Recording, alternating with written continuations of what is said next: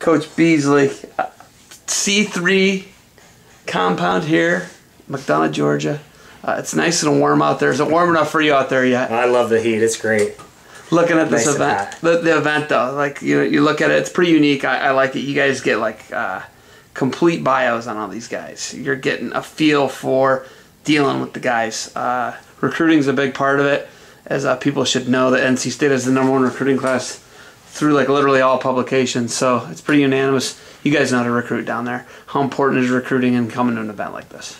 No, it's great. We've got 4 kids coming in from Georgia this year, and we've got 5 kids on the team from Georgia. So this is a great area, and there's obviously kids from all over the Southeast and throughout the country at this event. So it's great for us to get out, see what the kids do in practice, how they learn technique, just the way they're interacting. You know, I think as important as anything is watching them right now in between the sessions and the way they carry themselves and handle themselves and kind of their character.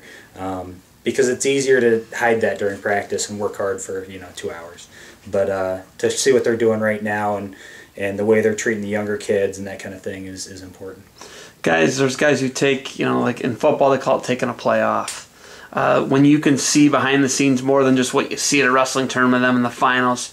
What does that do gauge wise for you to gauge who you're going to recruit and who you're not going to recruit? Is that something where there's a lot of mental notes that you're putting in your up in your hard drive, up in your brain? Definitely, and that's key. I mean, like I said, anybody can show up for a tournament and have a great tournament here or there, or practice, but to kind of see them kind of go through a grind of a long day, hot, and kind of through the weekend, it'll be interesting to see kind of how they respond and react to it. Looking at the talent you guys are bringing in, it's like pretty incredible. I step out on a limb. You got the 2 twins, actually, 2 Georgia twins coming in. Those guys are studs. I'm going to put it out there, though. I think your Ohio guy's your best guy. I think your guy's really good. Rick's a stud. He never won the state in Ohio. How about that? So that guy's really good.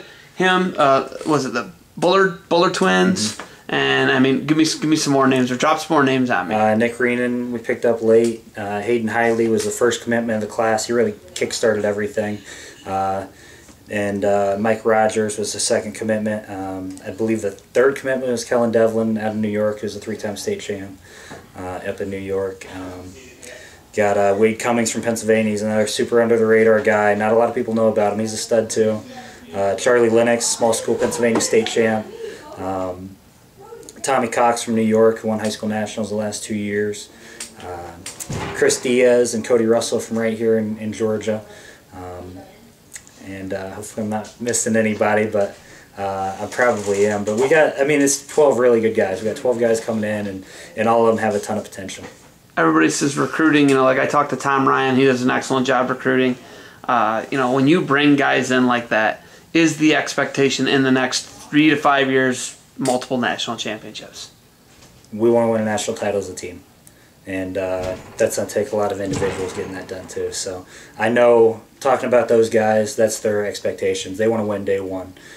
Most of those guys' goal is to win a national title next year. Whether they're in the lineup or they're redshirt, and it's to be determined. But I know the guys we were just talking about, when they came on their visit, they said, I want to win a national title this year. I can do it. And those guys are showing it. Hayden beat a returning All-American at the Northeast Regionals. I know it's freestyle, but he beat an All-American this year, wrestling up in the senior men's, and 3 other guys who won matches at the national tournament. So he's ready to do it. Nick Reen and Mike Rogers are on a world team in Greco right now. They're getting ready for that, and those guys are ready to go. I mean, the Bullards are animals on top. I mean, there might not be anybody more fun to watch on top than those guys. They like to scramble too. Yeah, they can scramble. And like you said, Tariq Wilson, not a lot of people knew about him. Not a lot of people were recruiting him. I was just like, why is everybody in the country not on this kid? I don't know why, but he's a stud. He is like really, really, really good, and I think his ceiling and his upswing, the upside of him is just incredible. Okay, so you guys are ACC champs this year. Unprecedented NCAA dual season for an ACC school. And just what you guys did in general. You won the ACC championships, the tournament. You didn't win the duel. Tech won the duel. Yep. But you look at that, you lost a little bet. Tell me about the bet you lost with your guys. So going into, well, let me think here. After we lost to Virginia Tech, the guys bet Coach Popolizio that he'd have to change his name to the Skip on Twitter if we beat Missouri. So, of course, they stepped up and responded 2 days after the loss and beat Missouri, who was a great team.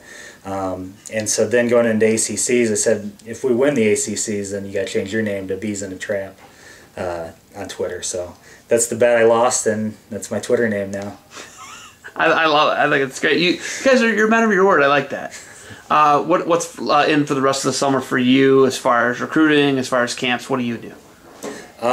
We're focused on our guys. Our guys are there year-round. Every single guy on the team's there year-round. The freshmen are coming in 2 weeks, start summer school and to train, and it's a total buy-in from the team. So our whole staff, our 6 regional training center guys, and everybody on our team, every single guy's there over the summer training. Who's going overseas to the University Worlds with Adam? Adam and Nick are both on the University World team. Not sure if one of the other coaches is going to go over with them or not, but 2 of them for that, and then Nick Reenan and Mike Rogers will have the Junior Greco World team in October. So now we got that coming up. Nick's going to Poland next week to compete as well. So you guys are just busy. Yeah. There's like, where do you go from here? Where do you go?